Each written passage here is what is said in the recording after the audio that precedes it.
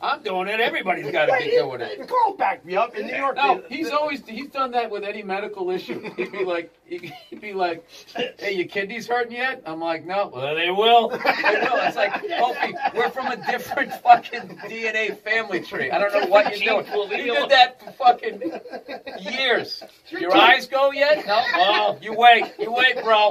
You wait. It's like, November 7th. How old are you? It's going to be November 17th. It's just like, he's not wrong because when he... How self-involved are you that you literally, like, all my medical, like, if I have it, the whole world must have it. He's not wrong because I couldn't wait to wish him a very happy 50th.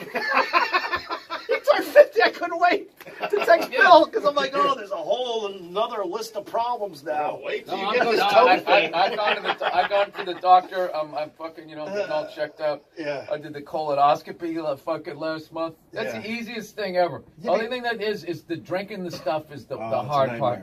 Shitting your brains out. It's actually it's like ridiculous. Oh. It's like really, again, it's fucking ridiculous. But then you just go there and they go, all right, put this on your face. And they put it on your face and you just wake up. They do say to lay on your side. It's like, am I literally helping to fucking date rape myself here? And you just, dude, you breathe in, and then you just go to sleep, and it feels like 2 seconds later, like, all right, you're good.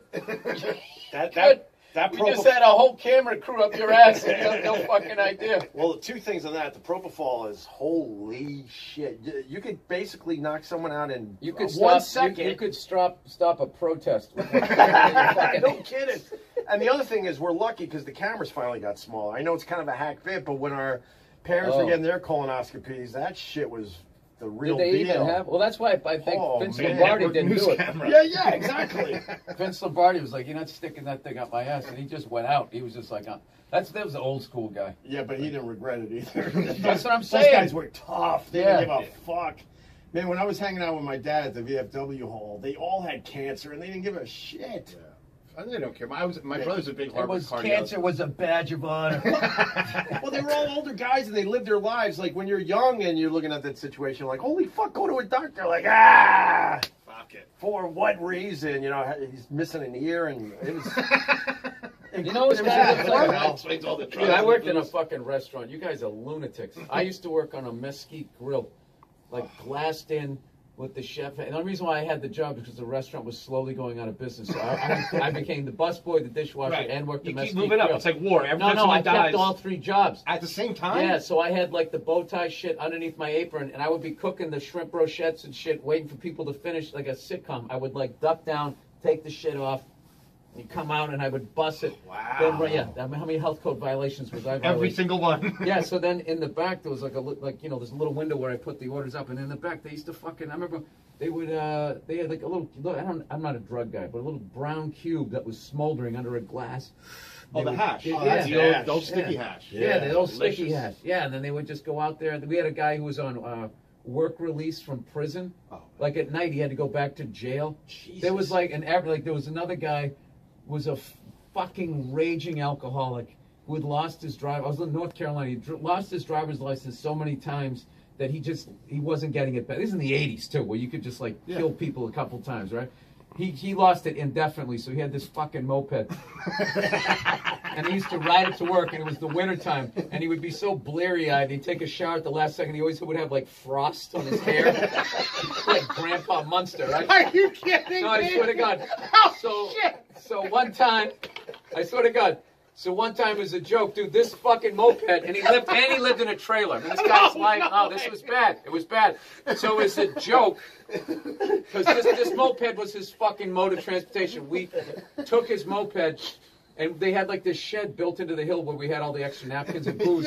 So we wheeled it behind it up the hill and put it on the roof.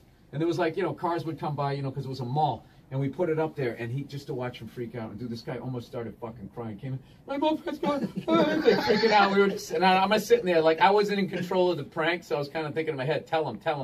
So finally we tell him.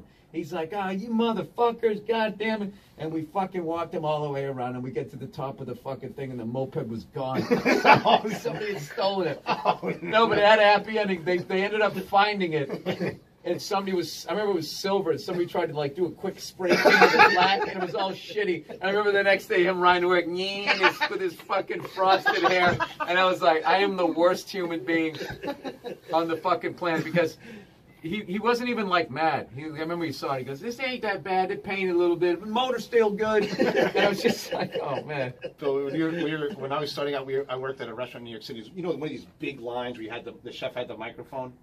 So on Saturdays, we would do a collection for cocaine.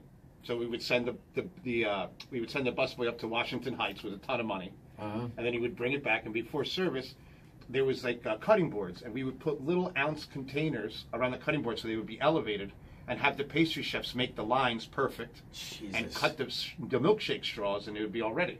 So the chef would organize. Yeah. So the chef would organize. Right. And the chef was a Cuban guy, so he had a funny accent. So when the cocaine would get there and all the lines were ready, he would go on the microphone and he'd go, "The eagle has landed." All through the fucking kitchen. And then he'd be like, and then in the middle of doing everything, he would organize not only the steaks and that we were making, but he would organize who had to go next. Yeah. So he'd be like, okay, 2 medium rare, 1 short rib. Okay, pastry, cocaine, let's go. And all pastry stations, we'd lift up the cutting board, you'd get your straw, boom, boom, boom. And then you put it back, and everybody would go back to their stations. It was that should be in a movie. It was real life. Would you guys be laughing or just like, no, this is normal? No, it was normal. And then we were so coked up that we would start making demands like terrorists. You know what I mean? Because the whole kitchen's coked up. So then we'd like, chef, we want 3 pitchers of margaritas.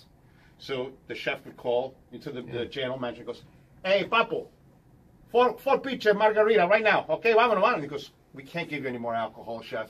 Oh, no problem. We start cooking. Everybody, take a break. And everybody would just stop cooking. And here come the pitchers of margaritas. And he would say, okay, let's go. Tuesday, meet around. All fucking You would hold them hostage.